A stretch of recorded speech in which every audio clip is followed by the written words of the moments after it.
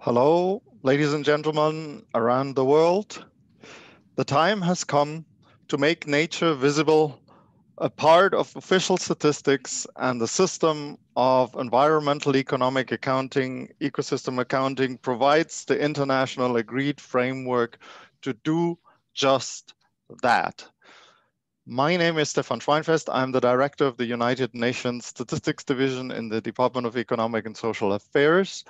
And it's my pleasure to welcome you to this webinar, Building Back Better, Natural Capital Accounting for a Green Recovery. And we want to convince you that the sentence I started this event with is true. This event is hosted by the Bennett Institute for Public Policy at the University of Cambridge and the United Nations Department of Economic and Social Affairs.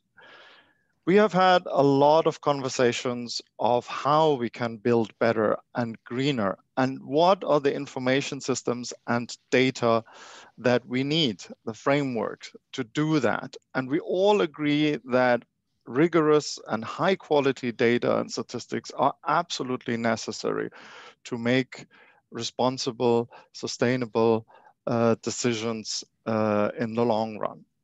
So that's why we're here to present to you the System of Economic and Environmental Accounting, Ecosystem Accounting, a framework that will be brought in March 2021 to the United Nations Statistical Commission to be adopted as an international standard for natural capital accounting.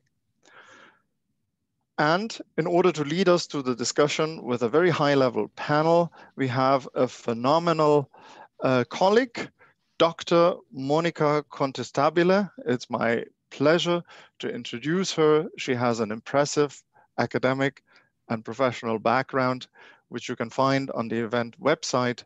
And in order to have as much time as possible to discuss the substance, without further ado, after welcoming all of you, I turn the floor over to her.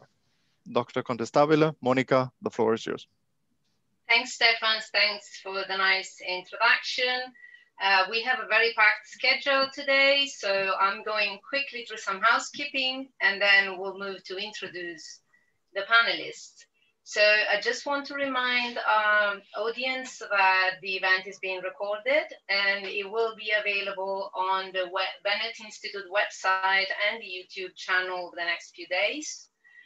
The event is organized in two parts. The first part is when I will prompt the panelists with a few questions to hear their remarks.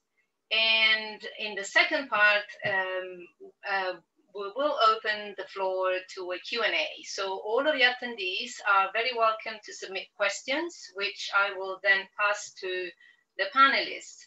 And on the Zoom platform, you will see the Q&A option at the bottom of the screen. So you just click on it, and then please type in your name, your affiliation, and the question, and specify if you're addressing one guest speaker in particular. We would appreciate if you could stick to one question each, so that we give to as many as possible the option to interact with the panelists. And one final reminder, we will be tweeting throughout the webinar, and we encourage all of the attendees to do so by using the hashtag #MakeNatureCount. And now let's move on to introduce our esteemed panelists for the first part of this session. We have with us Diane Coyle, who is the inaugural Bennett Professor and co-director of the Bennett Institute for Public Policy. Welcome, Diane. And we have Sir Partha Dasgupta, who is Frank Ramsey Professor Emeritus of Economics in the University of Cambridge. Welcome, Partha. And we have with us Elliot Harris, Chief Economist and Assistant Secretary General of the United Nations. Welcome, Elliot. And then we have with us also Bert Crosser, Deputy Director General Statistics Netherlands, and also the chair of the United Nations Committee of Experts on Environmental Economic Accounting. Welcome, Bert. So before we move to the questions, just a kind reminder to keep your answers short and concise. And if you want to comment on your colleague, on any of your colleagues' remarks, just raise your hand and I will give you the floor. So my first question to you is, why do we need natural capital accounts? How can they trigger a transformation in economic thinking and also support the policies for the green recovery and beyond the current situation and the need for a green recovery? Diane, do you want to have a go? Let me start, and then others will want to come in as well. So first of all, the Bennett Institute is delighted to be co-hosting this very important event. Thinking about natural capital is part of our wealth economy programme, which is one of our first and one of our flagship programmes since we launched nearly 3 years ago. There are many intrinsic reasons for needing to value natural capital better, and actually in every sense of the word value.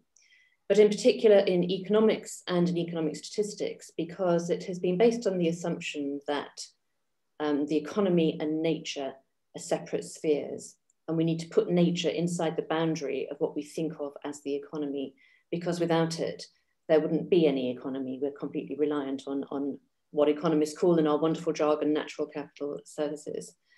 And the importance of taking a wealth-based approach is that you have an imperative for sustainability if you're monitoring those in the statistics, because to value assets of any kind, including natural capital, you've got to think about the future, because their value today is going to depend on their state, their condition, and their ability to provide services in future.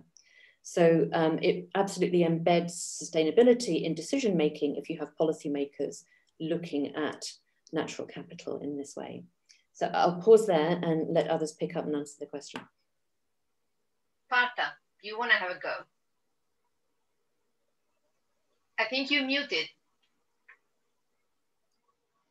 There's very little to add, but because Diana's got it exactly right. You could provide data on the state of natural capital. It would be a first round. So physical quality information, state of a forest, wetland, and so forth. But then you need to obviously, for aggregation purposes, you need to value them. And in principle, a great many of these items can be valued. But even in principle, there'll be some which are not valuable, in the sense of not being able to value, not that they're not valuable. Take, for example, patches of forest which are taken to be sacred by a community. They would not wish to put a dollar value to it. By sacredness, effectively, they'll be saying that there are boundaries around it, they should not be touched. So it's almost like saying it's got an infinite value, complete protection. But it is absolutely essential to have accounts for your capital assets, because it's very much like the balance sheets of firms. The entire future is reflected in the assets you've got, and the valuation of assets depends on what you intend to do with them, quite apart from their state. And one final remark, you need natural capital valuation is part of the jigsaw puzzle. The others are produced capital and human capital. So you want wealth accounts, which is what Diana began by addressing. And you need it for two reasons. One is that you might want to ask whether we are better off today, or we and our future generations are better off in a better place today than we were last year or the year before, a decade ago. And that's sort of the basis of sustainability analysis. And the question arises to how you want to measure that. And wealth accounts allow you that framework because it's telling you whether the wealth is going up or down as the years go by. And there's a theorem which says that that's linked to welfare, by the way. And the other reason, and I'll stop there, is the familiar one, which is not very familiar to people, which is when you choose projects, or when a government makes policy decisions or makes decisions over investment projects, they have to have a criterion for choosing between alternatives. And this standard criterion, the one which has been in existence for a long time, has understood very well, is net present value of the benefits, the flow of benefits of projects. And that's a correct way of doing things. But if you ask yourself what net present value actually amounts to, it is a measure of the stock of assets, of the wealth that is changed by introducing the project.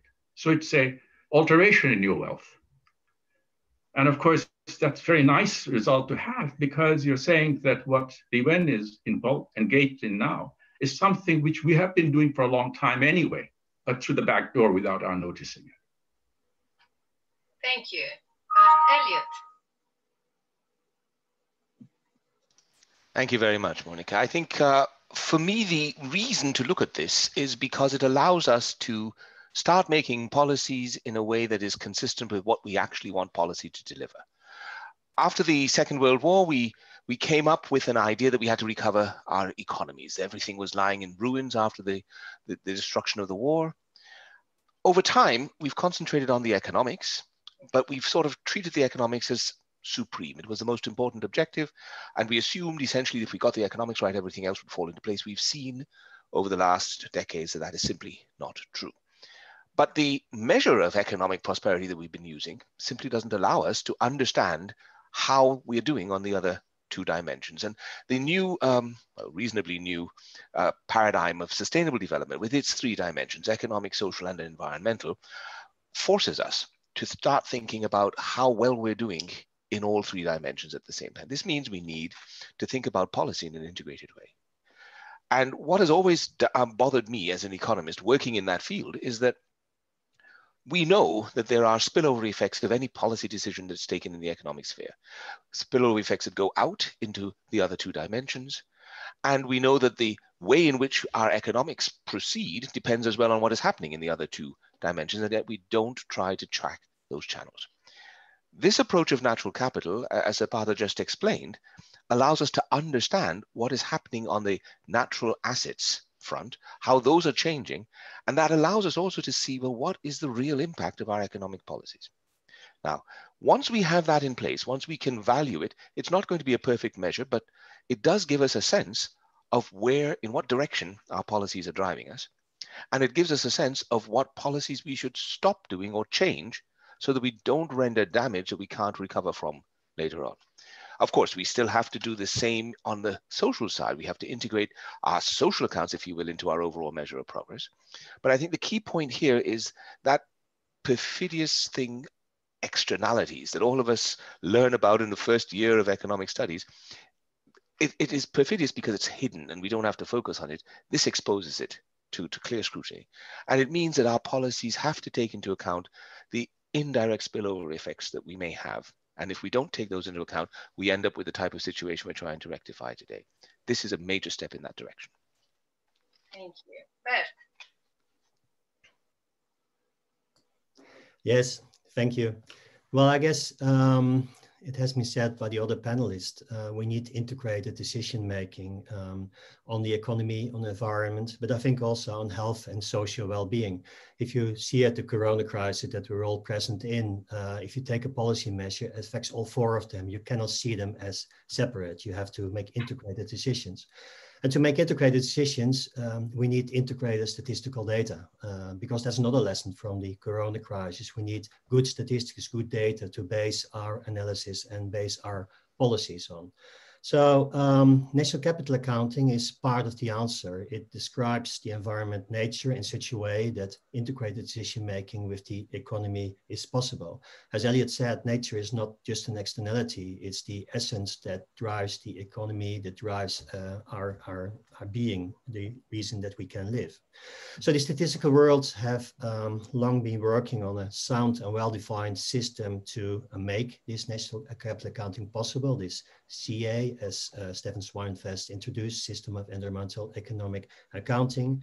And basically, it's a way to describe the environment in such a way that it can be related to the way we usually describe our economy. Our economy is described in economic growth, in gross domestic product, and using the same classifications, concepts, definitions. If you describe the environment, there's a way to do to really possibly relate the macroeconomic statistics to environment. So to change natural stocks, conditions of ecosystems, to study the dependencies of nature, and to study trade-offs. You can also follow it in time to see whether the contributions that nature gives to our economy are not too much, if we're not overstretching and we're still giving capital to future generations.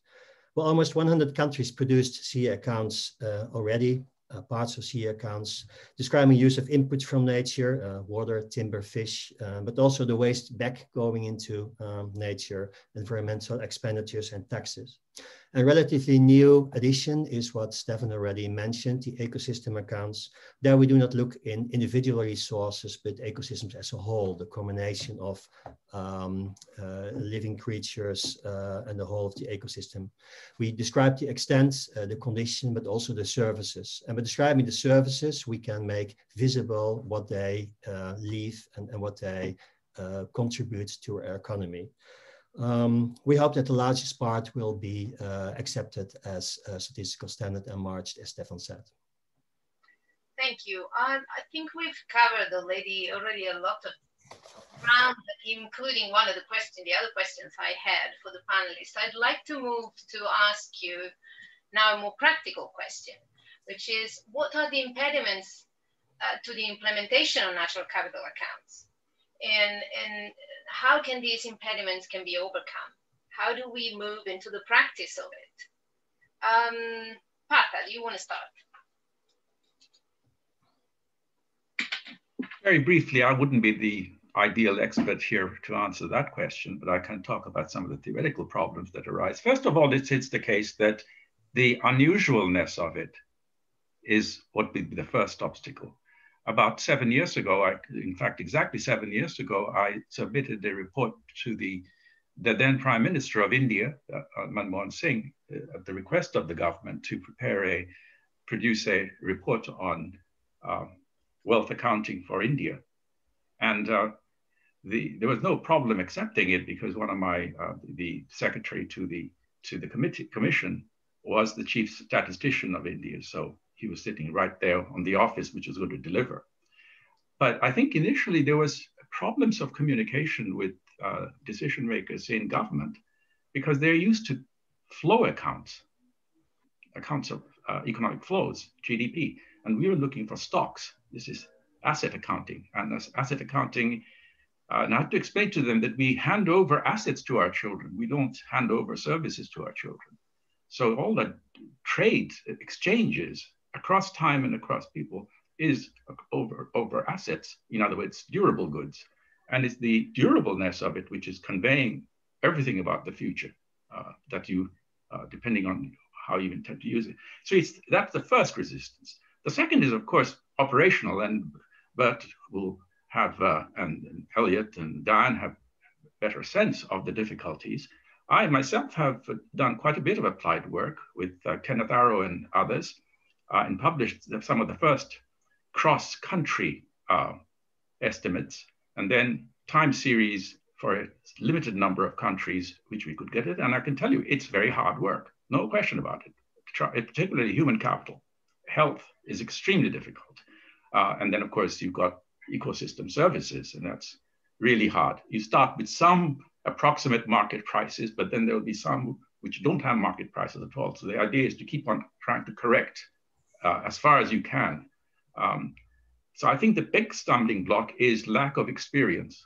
That's the main thing, because we're not used to, in GDP calculations, we are not used to estimating externalities, the point that Elliot mentioned and Bert mentioned previously. And of course, that's at the root of the problem, because most natural capital don't have markets, or many natural capital assets don't have markets. Thank you. Elliot. Thank you. I think one of the biggest difficulties is that it's going to require a change in mindset of those who would use that information. Policymakers in the economic sphere have been habituated, as Sapatha just said, to looking at GDP. It's a flow concept, and we were brought up that way. So we know what we wanted to do, and we know how it's done. And the measurement question was resolved at the very outset. So everybody measures GDP and those flows in exactly the same way. It's comparable across, and that comparability is really important for the policymaker. Now we're asking for the policymaker, let's say in the economic sphere, to start thinking about the value of a forest. And as Apata said, there's no market for that. So the mindset of how we think about the value, it doesn't apply. It simply doesn't apply here. And this is really difficult for building up the understanding, the awareness of how different a concept this actually is. And yet, in basic principle, it should be much easier for people to absorb, because in essence, what we're talking about here is what is the basis of future prosperity. And we want to define prosperity in a broader sense, that it's not just about how much produced capital we have, which is what GDP gives us, but it's a question about how much natural capital do we have and how is that evolving over time. It's how strong is our human capital base and how can we improve it. And those are the elements, I think, that are going to be the most difficult to overcome. But once we do overcome them, they will lead to a quantum improvement in the quality of policy. Because then we will be able to take into account not just what we're doing today and how it affects the flows today, but how those flows contribute to either building up or depreciating the stock that we will need to give us a good foundation for future prosperity, future sustainable prosperity, I might add. I'll stop there. Thanks. Yes, combining what Elliot and Partha said, well, obviously, we need to have experiences and expertise. And that's why we statisticians cannot and do not want to do it alone. It's very important to work together with academics and make use of the large knowledge there is about modeling, especially about the services that ecosystems give. And it's also important to work together with the policymakers to explain them what it is. It's not some intrinsic value of nature we're making. We're just telling what the contributions are to the economy and using that to put value on it. But there's something else than something, how much would you pay for it? There's no consumer surplus or whatever. So it's important to explain, and working together for this community on this with academics and policymakers is quite essential. In Netherlands, we have a very successful example. In Netherlands, 8% of Netherlands is peatlands.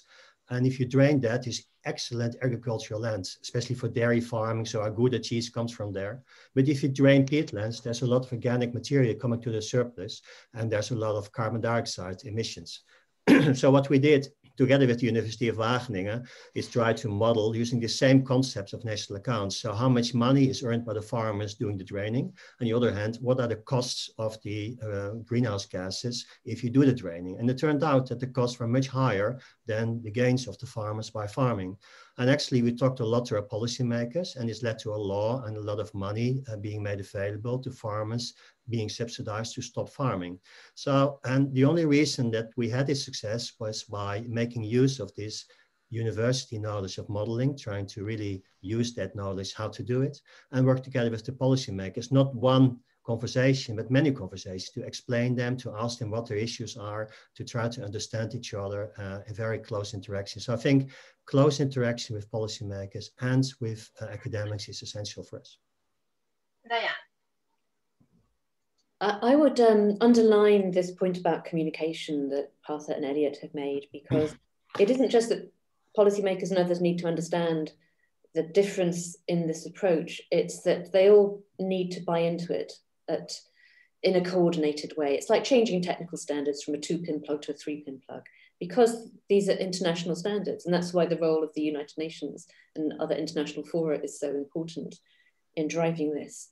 But I do think it's the right time. Elliot started by mentioning the economy, GDP being the right tool for the times in the post-war years. I think where we are now, this approach, this wealth accounting approach, natural capital approach, is where we are and need to be. So it will need the coordination, but also actually the effort and resource put into it. Bert didn't mention it, but I would say statistical agencies need a lot more resources to do the work, because it is painstaking and time consuming, and it will take some time. Luckily, technology is making it easier. Things like satellite imaging, the ability to use new techniques and big data to get a handle on some of these will help make it easier over time. But we've got to do the work. We've got to decide it's important. We've all got to agree, and we've got to do the work. Thank you. Yes, Partha. You're muted. Apologies. Yeah, I think I'm back on. These are exceptionally important points that have just been made by my colleagues. I wanted to add one thing, which is it is possible to convey the stock figures, say satellite imaging. You get a sense of the extent of a forest. You can even peer down to estimate the biomass in it and so forth. That's for sure. But natural capital accounting also requires, and therefore the rest of the accounting system also requires prices to be able to aggregate across. Now there I would put one piece of caution in our mind. When we compare nations in terms of their income, this country is richer than that country and so forth. We're using market prices, and it's a perfectly meaningful notion. And of course, you can correct for PPP, that sort of correction. That's not what I have in mind. You can do cross-country comparisons. Shadow prices or accounting prices, which is what we are really involved with here, are softer objects than market prices. You don't look up, you don't call the border security people to say what the FOB or CFI price are for natural capital. Much of it is really accounting prices. And there, people may have different cultures, will attribute different values to it. So I would be much more wary of cross-national comparisons of wealth. On the whole, it should be limited. In my judgment, it's safest to stick to time series of a particular economy across time. Is it now richer or wealthier now than it was last year or the year before? So you can do sustainability analysis very well. And of course, you can do policy analysis very well too, because as I suggested right in the beginning, present discount value of net benefits is a perturbation to your wealth. So you can do that. What I would be worried about is if we start saying, well, this country has per capita wealth is greater than the other because these are accounting prices. They are much more softer animals. And one country could say, yes, that's right, but you may say that, but we value this much more here than that country does. And so the comparison is illegitimate. Thank you. Right, I think we are now moving to the questions from the floor, which are increasing in number. So I've got one question for Partha. Doesn't allowing one group to claim a forest is sacred make that group a dictator? And this is from Ellie Fenikel, Yale University. How do we adjudicate that set of rights? Who and when a group gets to be a dictator? Oh, golly. That's an impossible question to ask. I couldn't say who has the right. That's typically, of course, the first point of contact would be historical rights. That's how very often the political dialogues takes place. We're actually, just even as we speak, we are discussing it in the Brexit negotiations over rights to fisheries in waters and the UK, English water, UK's waters. And the good argument is that they've been shared for many, many years. So I think the historical thing has a good precedence. It's a tangible thing, it's recordable, and people feel affronted for being thrown out. So when dams are built, high dams are built, and communities are moved, sometimes without any compensation, there's a rather clearer set of rights being violated. And they need not say it's because of sacredness. It's simply say we have always lived here and we don't want to go. We don't want to move, or certainly not at the compensation that's being presented. So I think the question is extremely important because property rights have not been designed for so many of these commodities. They're not established in so many communities. But I guess the historical rights will have a precedence on this. That's my guess. Thank you.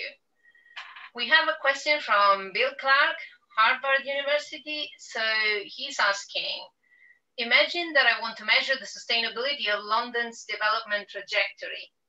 What are the practical challenges of correctly accounting for London's import of natural resources from around the world to support the well-being of its residents? I guess this is for any of the panelists who want to have a go.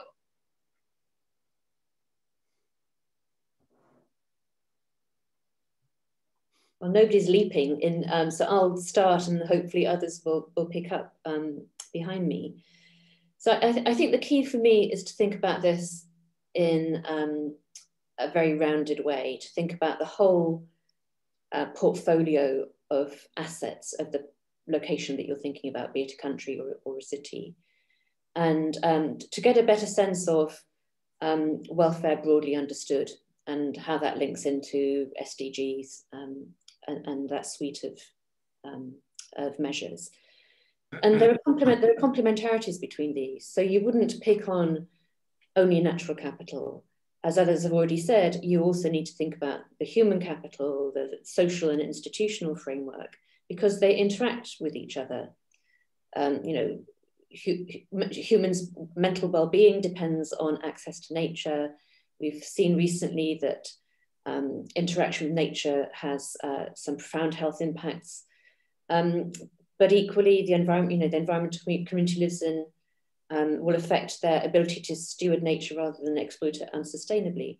So this is why we take this broad wealth economy framework, that we're trying to think about these things in the round, focusing on all of society's assets.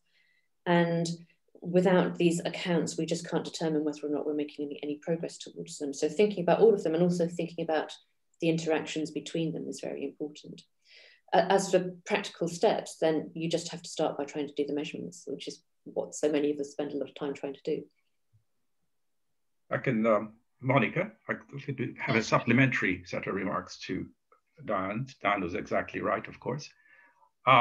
This question is from somebody in Harvard, so presumably there's some economics background, probably. We were talking about accounting prices or shadow prices. Some people call it social values. The prices, the weight to be attached to the various types of capital assets. Natural capital is one, or bits of natural capital, and so forth. Now, these accounting prices, these shadow prices themselves are picking up the complementarities that Diane was mentioning. Because the definition of an accounting price is the additional, the contribution an additional unit of an asset would make to human well-being over time, today, tomorrow, day after, and so forth, because it's a durable good, remember. So if you ask yourself, if we had one more unit of a wetland, similar wetland, another similar wetland, other things equal, what would be the increase in wealth, increasing social well-being? That's the definition of an accounting price. Now, to answer that question, of course, you will be saying, well, what will happen is a counterfactual. You've got to have an economic model at the back of your mind and or actually on your computer. And you're asking yourself, if we had that, what would be the change in the future trajectory of our economy? That's what we're trying to measure. The change in wealth being arising out of the fact that the trajectory that the economy would be following would be slightly different from what it would be without this additional wetland. That's what we mean by accounting price. And for that, Diane is exactly right, because you need to know the interaction between the human, the people working away, the factories, and so forth and so on. So these accounting prices have an enormous amount of information coded in it, implicit in it.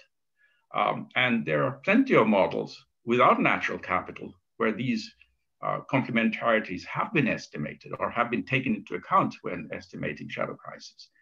In principle, there is no difference when you add natural capital to the thing.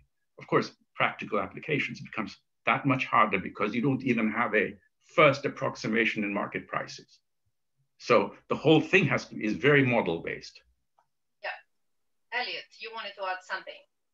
Thank you. I sort of fixated on three words which I thought I heard in the way you read out the question, use of resources from around the world. And I thought, and that sparked me to think that part of the question that was actually being asked is, could it be that the City of London is advancing its own well-being on the back at the cost, at the expense of those who provide the resources. And I think that's indeed a very important factor to take into consideration, because it does speak to an issue that many countries confront. Countries that are exporters of natural resources, primary commodities, can they translate that use of their natural capital into an increased base for future prosperity? And in many respects, countries have failed to do so, in large part because they haven't been taking into account what the intrinsic value of those natural assets actually is. And we see in situations where many countries have exported a lot of their natural resources, even more compellingly when it's exhaustible natural resources, without taking that into account, and failing to translate the revenues gained from the sale of those natural assets into investments in the other two types of capital, which would raise the overall level of prosperity or the basis for future prosperity going forward. In many cases, that has been a part, at least this is my view, of the explanation of that infamous middle income trap, why countries have managed to increase their welfare up to a point and then seem to stagnate there. Now, one would hope that as we introduce this taking account of natural assets, that countries would realize that the use of these natural exhaustible resources needs to be very carefully monitored. And there will come a point where the cost to the country, to the host, to the origin country, becomes prohibitively high. And that should then at some point reflect itself in a market price. So that if the City of London, I'm sorry, we shouldn't really victimize London this way, but if the City of London is drawing up more resources from around the world in order to raise its prosperity, that would have an increasing cost that would reflect the depletion of those natural assets elsewhere. Thank you. Parker, yes. This is a very, very important point that's just been raised, and I've written it a lot. The counter argument to what Elliot has said by a free trader would be, well, it doesn't matter if City of London pays for it, full social cost of the stuff that it's importing and raising its wealth, what's the harm? To which Elliot and I would counter by saying that, well, actually, they're not paying. That's the whole point. And basically what's happening, because it's an extremely important point regarding the desirability of free trade, we throw this mantra around about the benefits of free trade, but it is only beneficial if there is a complete set of markets. That is to say, the commodities are being, the payment made for commodities that are imported is the social cost from the importing country's point of view. And typically, what's happening is that the prices that are being charged by the exporting country for raw materials typically will not have taken into account these externalities that Elliot was mentioning. And so it'll be underpriced, which in the language that we're using here today means what? That there's a wealth transfer from the poorer countries to the richer countries. Yeah. Okay. Now this is something which I've been writing for years on it, but nobody seems to have noticed that one of the real theorems here is the fact that free trade, in the sense as is practiced today, is very much in line with a position many radical economists took in the past, that wealth is being transferred from the poorer nations to the richer nations. And this is not a conspiracy theory, by the way. It doesn't have to be conspiracy. It's pure and simple lack of pricing the externalities. Thank you. More questions from the audience. We have quite a few. I'm trying to pick one that is one on implementation issues. So Ken Bagstad from the US Geological Survey is asking, how can we best build demand for natural capital accounts information from decision makers so that accounts are regularly produced and used? Where is demand for natural capital accounts information being best cultivated? Yes, Bennett. Well, I think it's by doing a lot of showing of examples and making experience and show how it can work. So the fact that in March we will have this ecosystem accounting as a standard proposed will help, and we need to have a lot of examples. So at the moment there are almost 25 countries, also large nature-rich countries like Brazil, South Africa, India, China, making these ecosystem accounts and showing how important they are and how they can really show the value of ecosystems and contribution to nature really helps. So I think a lot of good examples helps, and it's both to the national governments and also to the international organizations, the post-2020 biodiversity agenda, the SDGs, the climate change agenda. I think one of the good things of the SIA is that I agree with Partha that it's difficult to compare things over countries because countries are different and PPP is not enough. But at least we try to do that with SNA and compare economic growth of countries, and we try to do the same with SIA by looking at value of services. So I think one of the main answers is to make a lot of good examples and show them both to national governments and to show how important it is to have an underlying statistical framework for these large international initiatives like biodiversity, SDGs, and climate change. Yes, Diane. Yeah, I very much agree with Bert that examples and case studies will really help, and that's also a practical way to start to do the work that's needed in this. But the other thing that's happening at the moment is that the process of revising the system of national accounts is underway, the definition of GDP and so on. So I think in that there's really an opportunity to make sure that ecosystem accounting and also household accounting really articulate with the measures that policymakers are already very used to. And this is an opportunity to have that conversation and get people familiar. And then the third thing that's happening at the moment is, because of the pandemic and the economic crisis, a very strong focus on green recovery. And how are we going to know it's a green recovery? Well, this is how we've got to do it. Thank you. I think we have just time for one more and one brief answer. Here I have one on, doesn't natural capital provide an easy occasion to strengthen the neoliberal policy agenda rather than weaken it? This is from Victor Canilla. I'm happy to start off, and I presume that's a comment about whether it's ever right to put a price on nature, as people might phrase it, and it's something that often comes up in conversation. Nobody in the economics or statistics community is saying that nature is just a commodity and that it doesn't have any intrinsic values. But I think as economists and statisticians, we have a responsibility to make sure that those links between economic decisions and the environment are understood, and it's reflected in decisions that people are taking that affect the environment. Because if we don't do that, we're saying in these domains of decision making, we're putting a value of 0 on it, and that must be wrong. We must start taking it into account. Thank you. I think I now have to bring this to a close. There are many more questions on the list. Unfortunately, we have got time only for a few.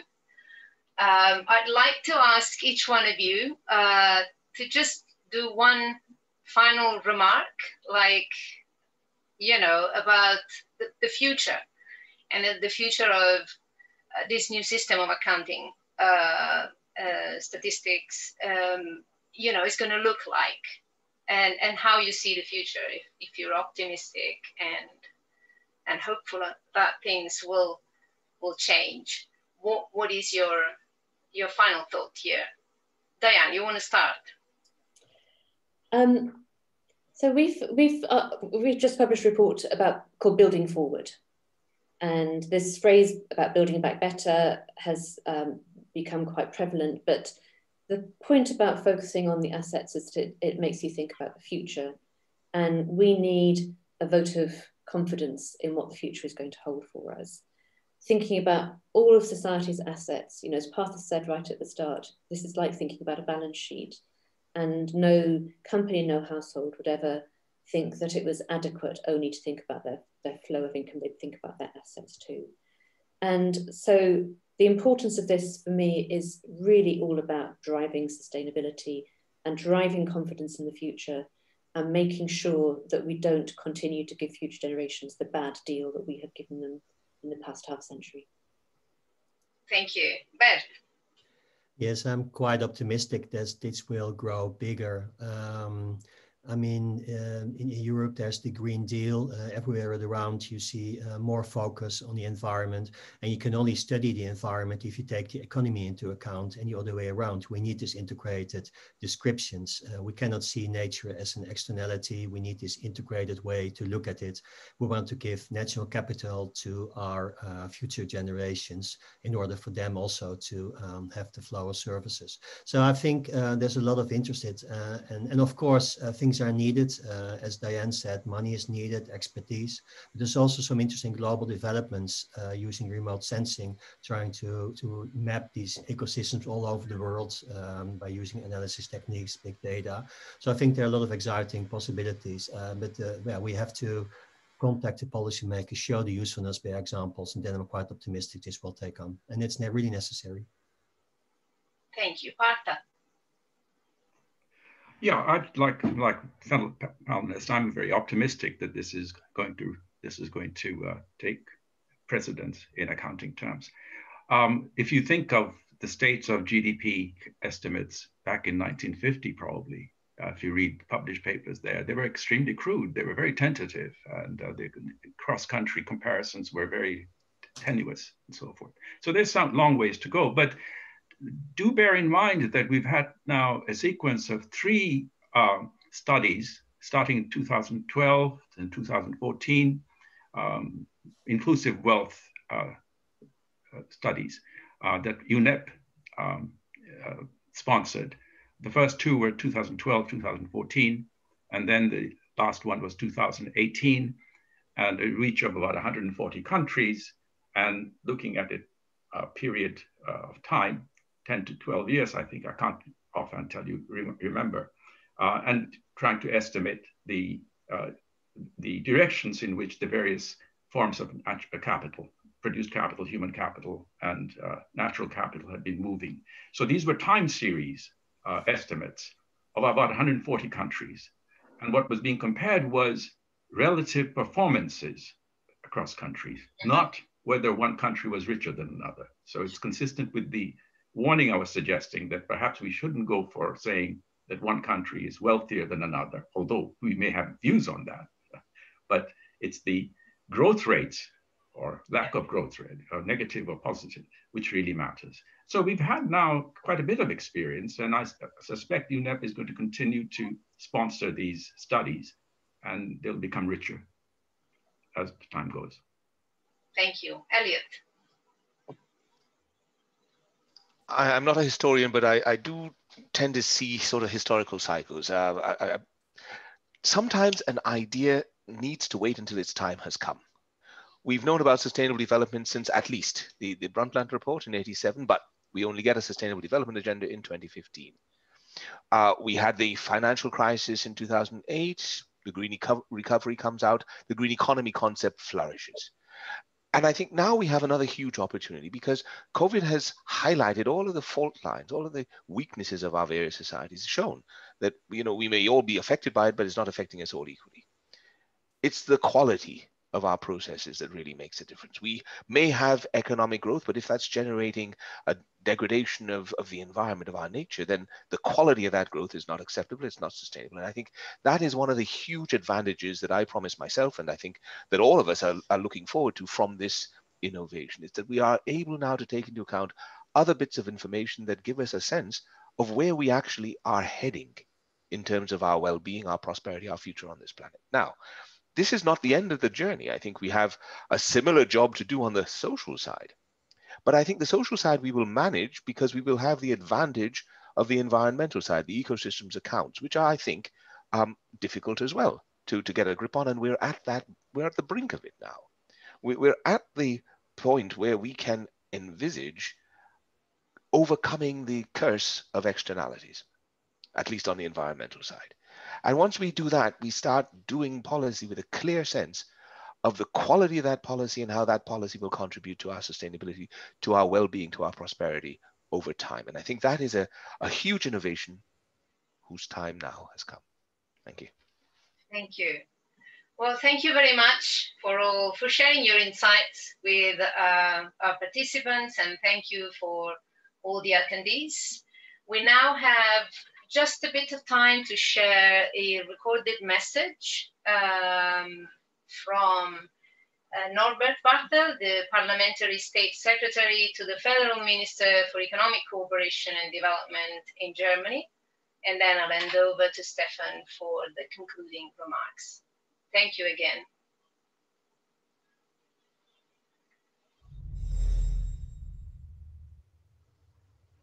Ladies and gentlemen, the COVID-19 pandemic shows how dependent our societies and economies are on the very foundation of our world, our natural capital.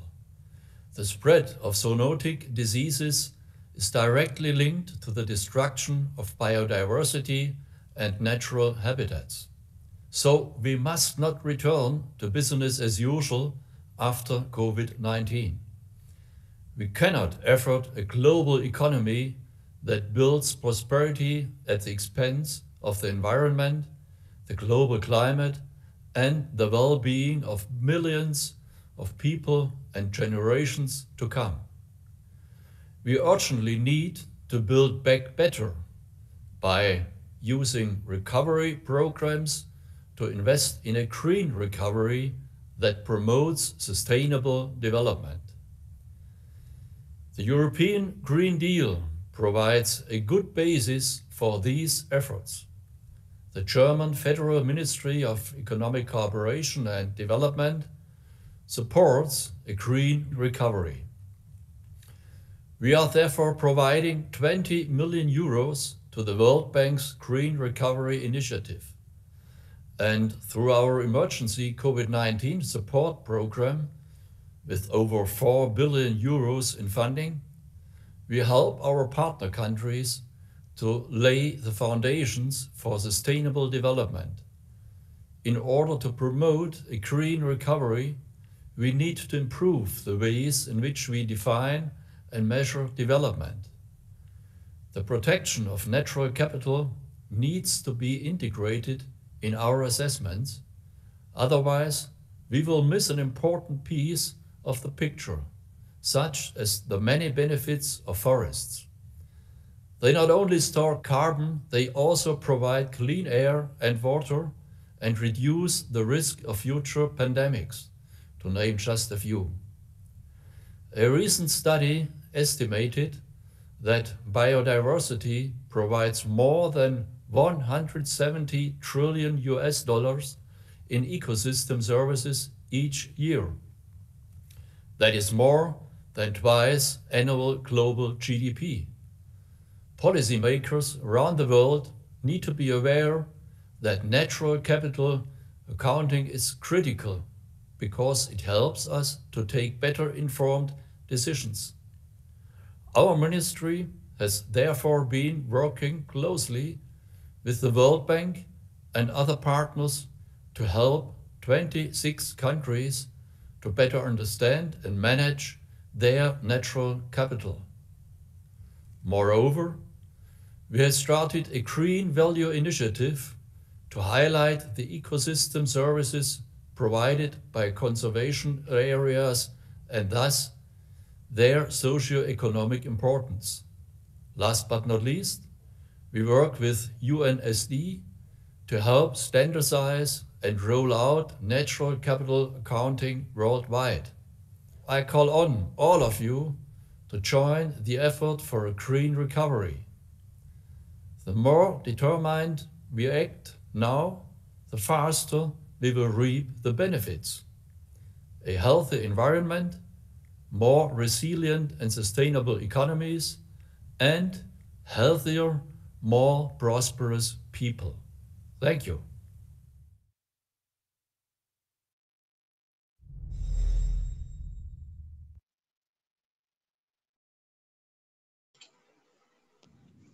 Well, now we're bringing this to a close, and I hand over the floor to Stefan for the concluding remarks. Thank you.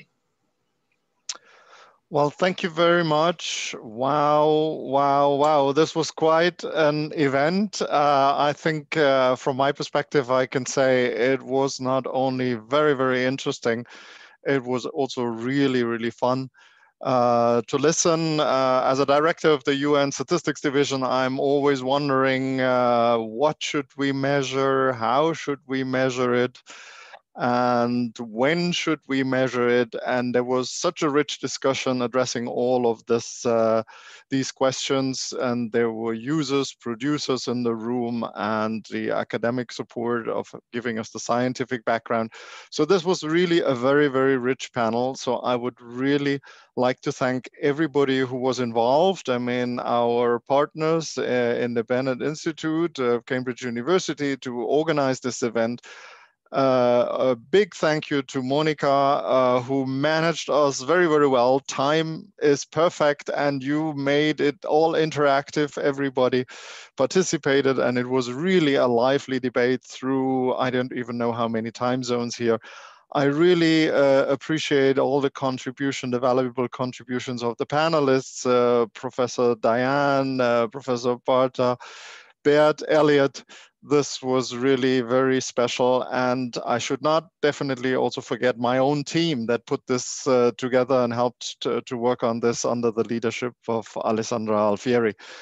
So I hope we whet your appetite, and if you want to know more, and there are of course our websites, our respective websites of the Institute and our UN Statistics Division, and you will find a lot more information and reports and plans for the future. So please go there. Let me also thank all of you around the world who have connected to this event and have shown us your interest. I was particularly pleased, I'm a little national accountant, I should confess by background, that there was such a long historical line drawn from the beginnings of national accounting to where we are right now. And we all know that the system of national accounts and the GDP rose from the ashes of World War II, when it was critically important for policy and decision makers to manage the economy and have appropriate information systems. But today's policy and decision makers need much more complex and in particular integrated information systems that help us to manage the short, medium and long-term consequences of COVID, for instance, the current crisis and our sustainable development goals.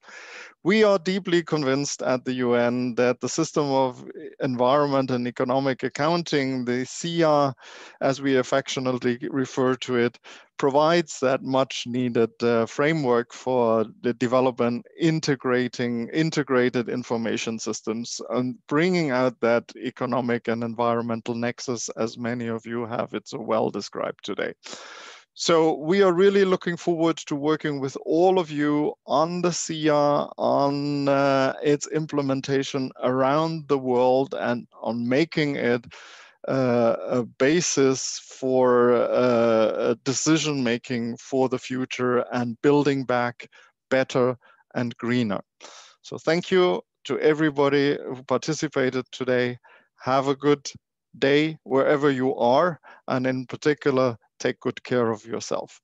Thank you.